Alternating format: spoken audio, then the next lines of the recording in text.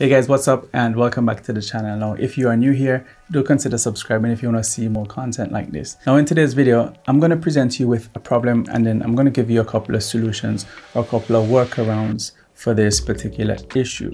Now in this case, the problem is we have a narrow barreled lens and we have a tall camera setup and we have a follow focus system that does not engage with the teeth on the lens ring. So if you're going to be trying to pull focus with this setup, that is definitely not going to work. Now on this system, what we have right here is the Rhino Arc 2 with the focus module, and this just sits right here on a 15mm carbon rail, just where you would sit that on a base plate if you have any regular system that uses 15-inch rails or 15mm rails rather. So yeah, this is how it's set up here, and this would apply to any other, sort of follow focus system that you'd be using, like the Nucleus N, for example. You're going to come across the same issue where it's not going to be tall, and this is there's even much more of a gap between the two of these. So I'm going to show you how we can get around that and how we can fix that problem. Now again, to give you a little bit more reference, what I'm going to do is replace this lens on here with a regular sized lens, you should say. And we can see there's no issue, there's no problem with this. It's the diameter of this lens is big enough to allow the gears to meet on both the follow focus system and the lens ring itself. Now the first way that we're going to look at solving this problem is to move the follow focus module somewhere else on the camera body that's going to allow it to engage with this properly. Now if you have a cage on your camera with different mounting points, that's going to make that job a little bit more easier.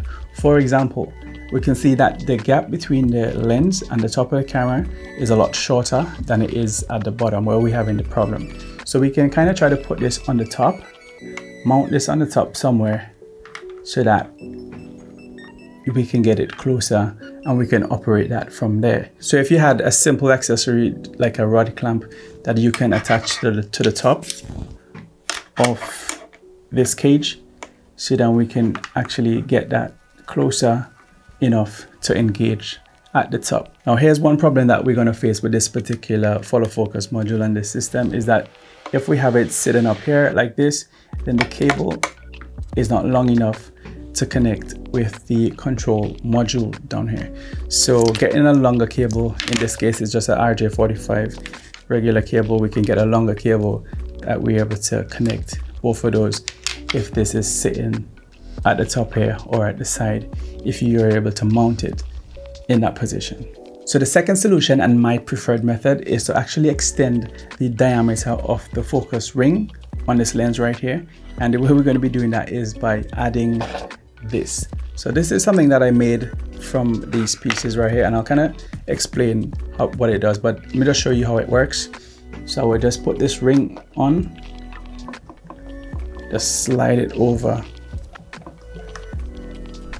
this first ring and onto the focus ring. It's quite a snug fit, which is pretty cool. So by adding this accessory on here, what we've done is increase the diameter of this focus ring, and now we can engage the focus module and the gears, and that would work just fine. So how did we get to that point? I'm just going to explain that very quickly, very briefly.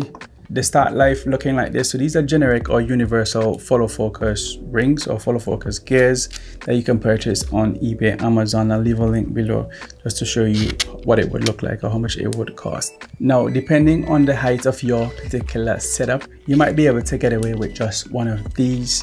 If you were to just put it into position around here, tighten it down,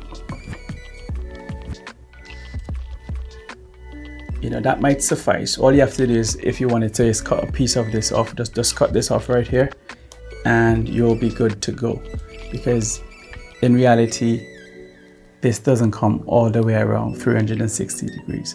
So there's about 180 degree of movement, or even 120 on this particular lens. So you'll be able to get away with just having that permanently sticking out like that. But for me, I wanted something that would look a little bit better, hence why I've gone the extra mile. And even with just this one in place, it still wasn't meeting. So what you're going to do is grab one of these and just offer it up around here. Take a measurement, mark it, and then with a sharp knife, you're just gonna cut it off. So you can end up with something like this that's gonna fit around here, just nice and snug. Leave a little bit of a gap, leave a little, about 1 mil or 2 mil, so that you can really pull it together.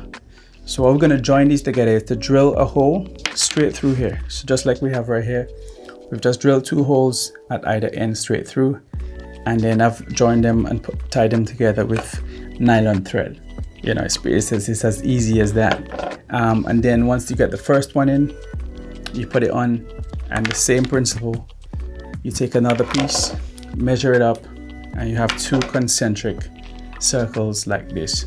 Now when you first put them together like this, they won't be a perfect circle. So to help to keep the form and to give it a bit of rigidity, what I've done was add some super glue just in between the 2 of them. So add some super glue between the 2 of them, and then wipe off the excess, so you don't want to get that on your lens. Push it through, and then just fit it on to the focus ring, and then you can leave that there for it to set and dry, and that's going to help it to keep that rigid form. And there you have it. There you have a homemade focus ring extender or something like that. Now before I went through the trouble of actually trying to figure something out or make something like this, I did search the internet to see if there was something that I can buy off the shelf to fix this problem, because I thought maybe it's a common issue that a lot of people would have and there would be a solution for it, but at the time there wasn't. Maybe there is now.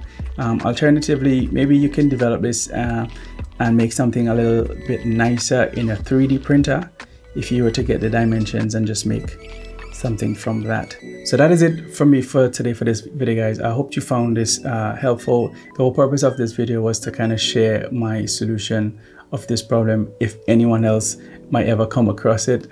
So if you did find this useful, hit the like button, do subscribe to the channel if you want to see more content like this, and I'll see you guys on the next one. Peace.